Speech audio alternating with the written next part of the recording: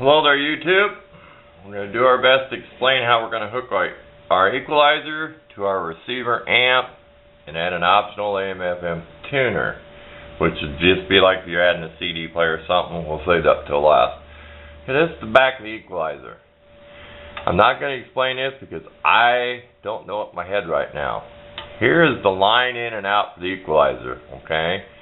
We're going to be substituting yellow for white. That's just what I have for cords.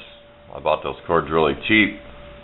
I'll put it in the description where I found that stuff. A couple dollars a piece. Go in the store and I want $20-some. I'm a cheapskate. I buy the cheap stuff. Hey, it ain't fun. I don't want to do it. Okay, this is the back of the equalizer. If you want to ask what this system control was, I think it was some kind of remote control years ago or something. Something was added to this. Excess system control. We'll just ignore that. This is the basic line in and out. Okay. Now when you go down to the receiver, this is an Insignia. It's probably 5 years old. I went back in, they had one that wasn't made as good as this a year later. I got lucky. This one, I think it's 200 watts peak. It is a good receiver. The radio doesn't work. So if you look in here, you have VCR, auxiliary, CD, DVD. We're probably going to use auxiliary for radio. I do have a CD, DVD player, but I'll put it on CD because I'll be using it for CDs. Okay. You have a record. You have this. Okay. This is preamp out and in. What this means is, okay, in this stereo before it hits the amp, it comes out of the preamp. Pre-out. Pre always means before. Before it's amplified, okay? These are just little peg things, which we'll take out of the way. Okay, this is what we're going to do. We're going to come out of the preamp, okay, of the stereo, before it's amplified in the amplifier. Okay, when we come out of the preamp, what we're going to do is we're going to come up here and come line in to the equalizer, okay? So we're taking the radio or whatever we're using on the stereo. Let's just say the radio, even though I'm not going to use the radio portion. Let's just say I got it on the radio. We're going to come out of the preamp portion here, before it's amplified. We're going to come in the equalizer. Red is right, white is left. We're just going to substitute yellow. You'll see in the picture at the end.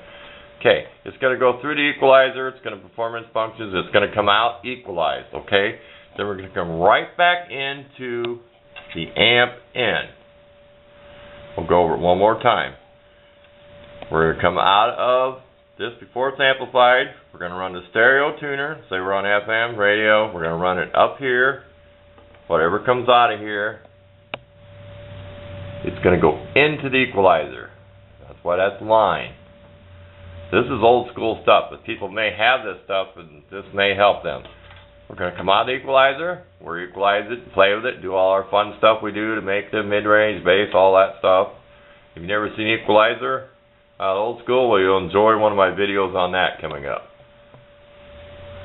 Back out of the equalizer, into the amp in, so it's amplified. When you're not using that function, that's why this is jumpered across. This has a built-in radio, built-in amp. It just came out here and came out. It's nice to have this. When I bought this, I made sure I had this function or I would not have bought this stereo. $75 on clearance. It was probably a couple years old or something at Best Buy. Insignia is what they sell. Fairly decent stuff. It depends on the manufacturer. I think they're out of Minneapolis. No, Richfield, Minnesota. Depends on the company, how picky they are. Some stuff comes from over China, is pretty good. I didn't like the radio in here because it's about the size of a transistor radio. It's a piece of junk. It sits right behind here. There's a chip on it. One of the balances didn't work because it was all scratchy. Then finally it quit. Nothing wrong with the amplifier portion. I don't want to get sidetracked too far. So I explained that pretty simple. Okay, now say you want to hook your CD player up, or my MP3 player will go in CD. I will probably put the CD player in DVD. That way it's easy to remember. So if I'm playing an MP3 player, it shows up CD on the front in the display.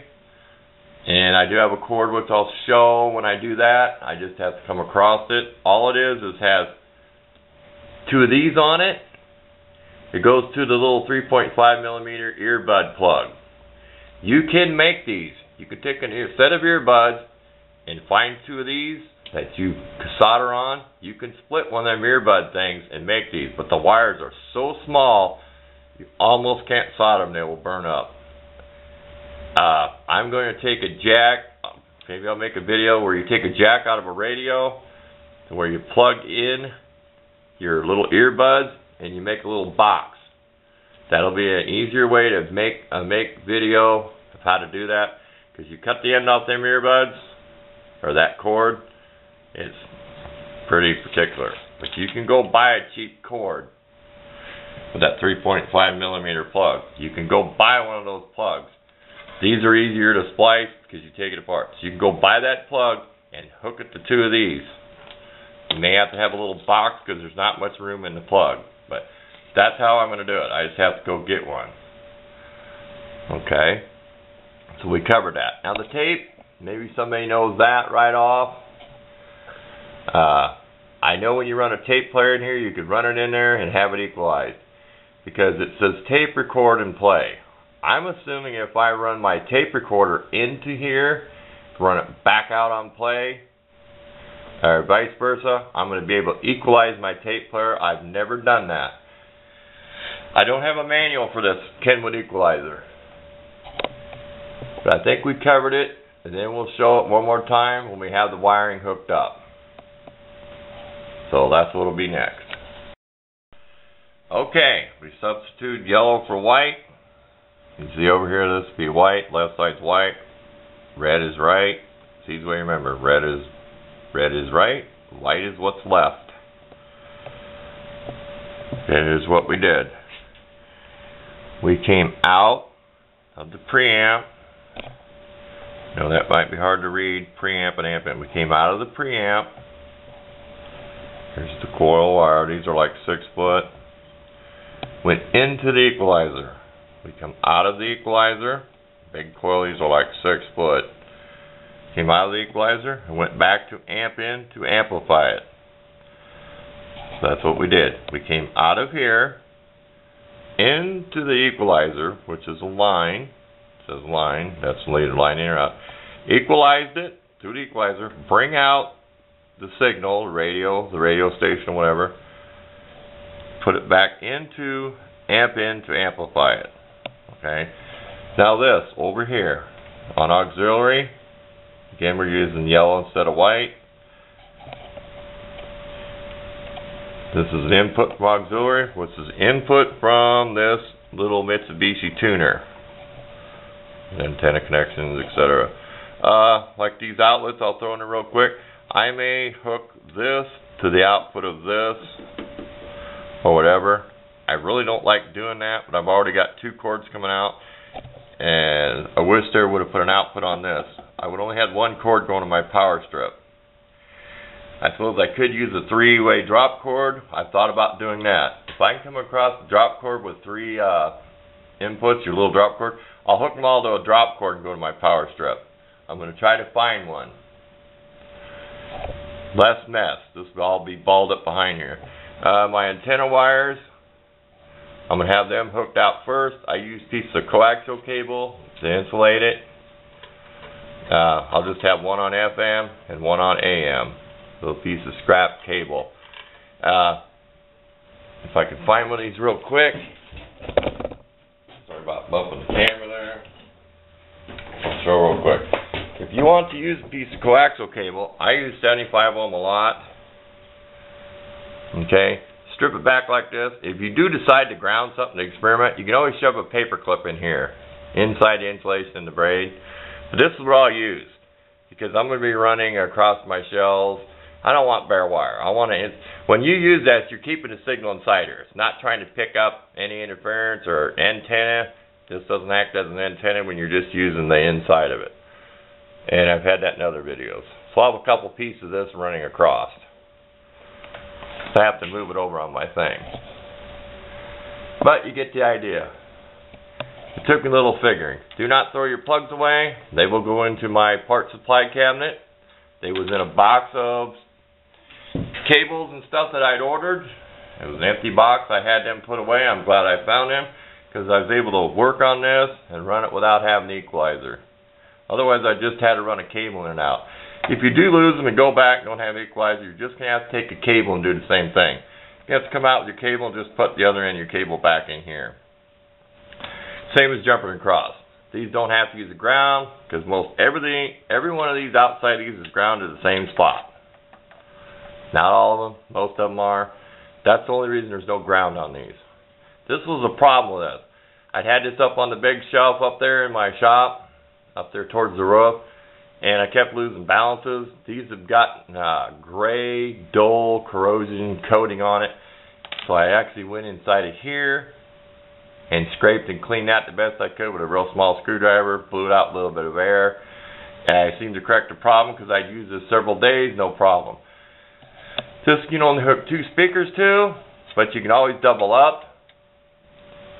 I may have 4 speakers. That's kind of a shame because I would like to have hooked up to have speakers on my desk or up above, but I don't get that choice unless I want to make some kind of little speaker box in the future where I can flip over to different speakers. I had one once. Wasn't ready for a lot of wattage though. It was kind of a nice little idea. It came from Radio Shack. You could hook like 4 speakers to a 2-speaker stereo, select A or B.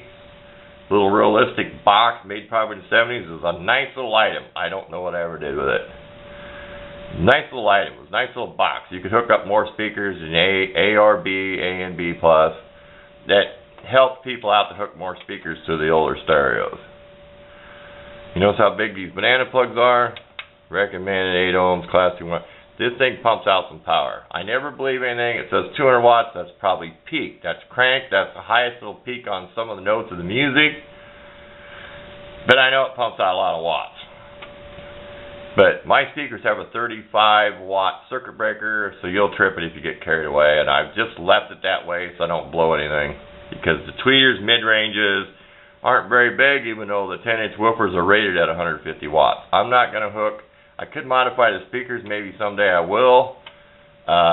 This will be going straight to the woofers, and the rest will be on the circuit breaker. So if you trip the circuit breaker, you're just going to trip your mid-range and tweeter, and you're not going to trip the woofer. If you blow them up, oh well. I may do that because I like to crank it up sometimes, and it has tripped the circuit breaker in the speaker. So the woofer's in there. If I did, I'll make a video of it. How I just go in and bypass the circuit breaker system and just hook straight to the woofers. And you can still add a fuse. I don't know what fuse to add, 2 or 3 amp. You still can put an inline fuse on there in case something happens. If your speaker's worth more than your stereo, it'll blow the fuse instead of frying your speakers. If the stereo's messed up, they put too much voltage out, it'd fry your speakers. You should have some kind of protection on all your speakers. They do make such things. They do make kits that I can build. I think I covered that. Don't want it to be a long, rambling video. But it gives you an idea if you come across this old school stuff, how to hook it up.